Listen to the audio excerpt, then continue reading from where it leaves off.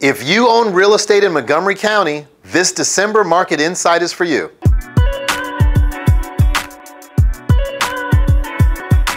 It's me, Melvin Yates, your neighborhood real estate broker with EXIT Flagship Realty. On this month's Montgomery County Real Estate Market Insight, we'll focus on empowering you with the real estate facts and data, no fluff. I'm going to share the 5 things you need to know as we enter 2022, plus I'll give you the national data and explain how it's affecting us on a local level. Now don't forget that my office has over 160 awesome realtors serving clients like you in DC, Maryland, and Virginia, and we would love to help you put a real estate game plan together. Now for the numbers. This month, the average sales price in Montgomery County is $634,080. This is a 6.9% increase over the last 12 months and a 3.3% increase over the last 30 days. So, for example, if you purchased a home for $500,000 a year ago, on average, that home is worth $535,000 today. On average. Now, the average days on market, which is the time it takes to find a buyer for a home sold in Montgomery County during November, was 21 days. And in the last month, we had 986 new homes come to market, which is the number of homes that were listed for sale. Now, this is an issue because we only have about 3 weeks of total inventory in the county, which means that we just can't keep up with the demand. Now, though this is concerning for my buyers, this is a huge opportunity for my sellers who should strongly consider taking advantage. And as far as home sellers who accepted an offer during the month, otherwise known as pending, there were 1,183 of them in November, and that represents 120% of the 986 new listings. Now, there were 1,235 homes that sold in the month of November in all of Montgomery County, and that's down 3.7% over last month, but up 3.1% over last year this time. So as the data shows, this is textbook supply and demand problem. My agents have lots of qualified buyers who want to buy in Montgomery County, and they're willing to pay top dollar. I just need more homes for them to buy. So if you're thinking about moving up, moving down, or maybe moving away, your time could be now. Now, before I jump into the national data and explain how it affects us locally, feel free to text me an address, any address, and I'll shoot over a free market analysis on that specific home. Or you can schedule a confidential strategy session with me or my team using the link. Of course, you can call or email me anytime. I also want to thank the hundreds of thousands who watch my market insights and other informative videos, and the tens of thousands of families who have been able to benefit in some way from the information, and the thousands of clients we've served over the years. I will continue to work at being the most educated advisor on real estate topics in DC, Maryland, and Virginia. So when do most listings come on the market? In a normal market, it would be the second quarter of each year, the spring real estate market.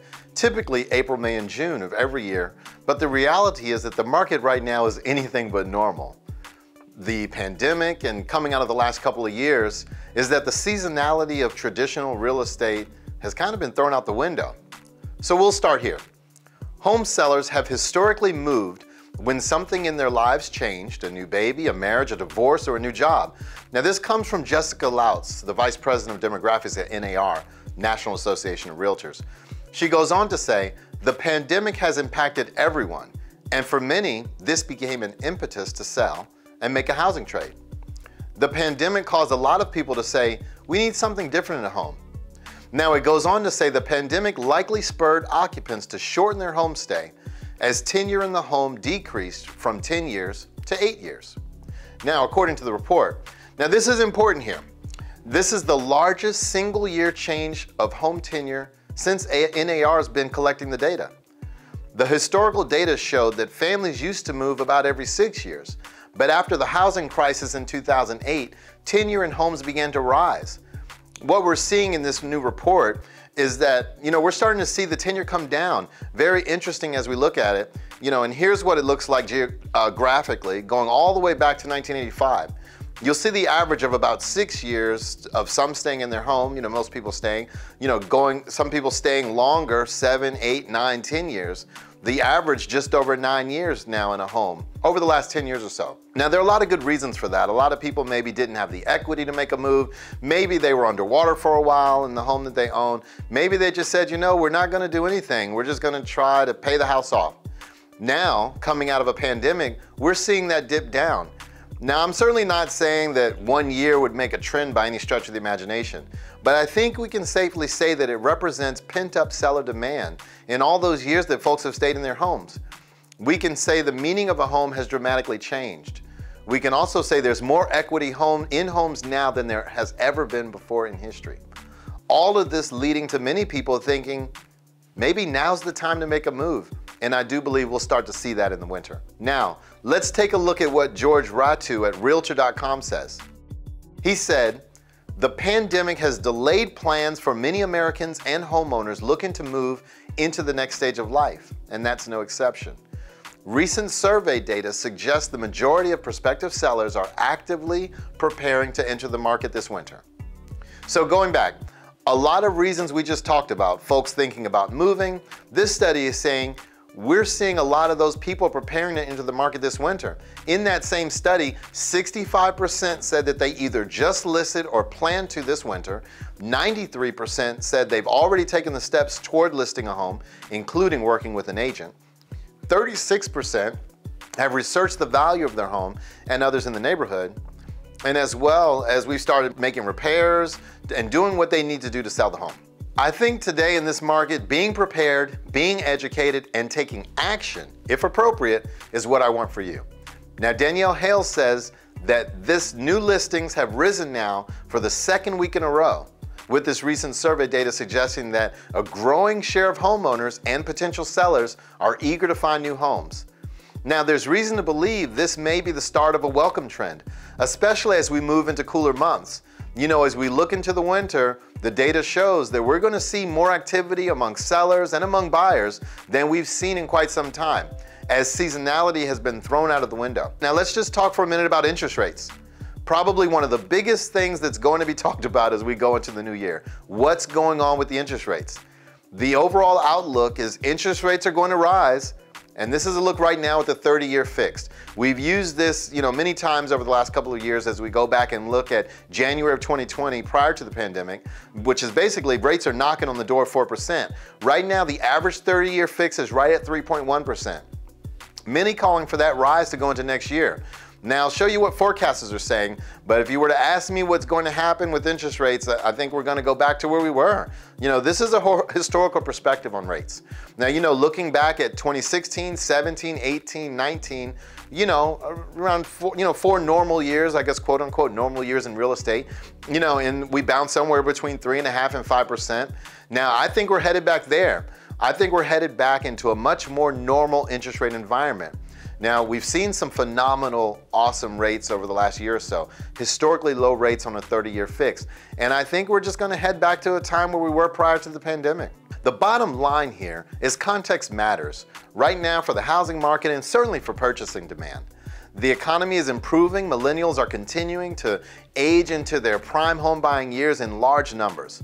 So the context remains good for the housing market. And I think overall, as we look at that, we can expect a rising interest rate environment going into next year. Now, I don't see that affecting the housing market dramatically, but it will cost more to buy a home in the coming months and years. Now, before we close, I'll quickly share some mortgage rate projections. This is an outlook from the four leading providers that we follow: Fannie Mae, Freddie Mac, MBA, which is Mortgage Brokers Association, NAR, as I mentioned earlier, National Association of Realtors. And what they're saying, sometime between the middle and the end of next year, forecasting between 3.5% and 4% in the average 30-year fix. So it is definitely going to cost more, I think.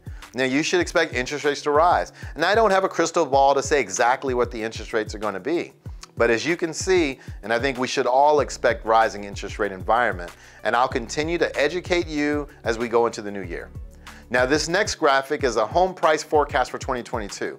Now, a lot of people are saying what's going on, what's going to happen next year to housing. I'm concerned. I'm concerned that, here we go again, all of that. Forecasters are calling for a 5.1% on average on housing appreciation. And you see anywhere from 7.5% to almost 3% appreciation on the low side. Now, this is a direct nod to seeing how more inventory will come into the market. The price will always be dictated by supply and demand in any market.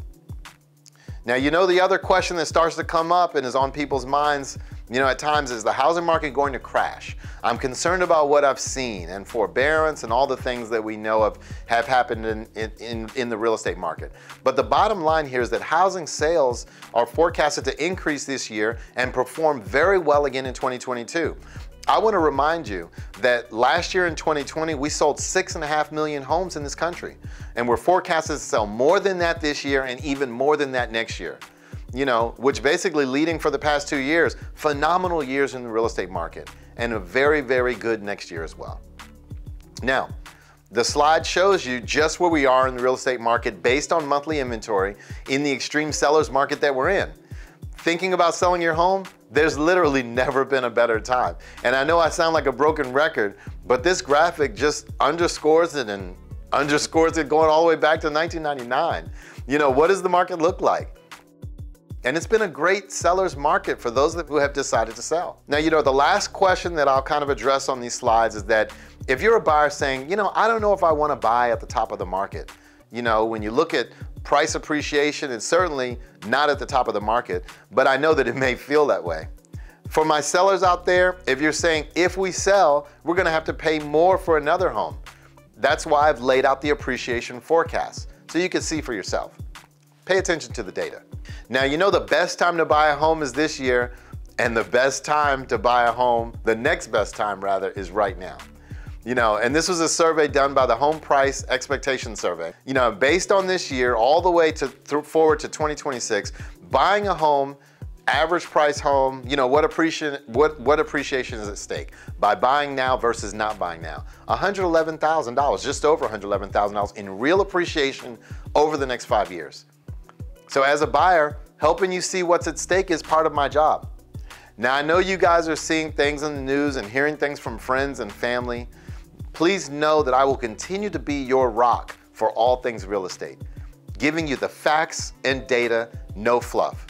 So if you're thinking about moving up, moving down, or maybe moving away, your time could be now. Feel free to text me an address and I'll shoot over a free market analysis on that specific home. Or you could schedule a confidential strategy session with me or my team using the link. Of course, you can call or email me anytime. Thanks.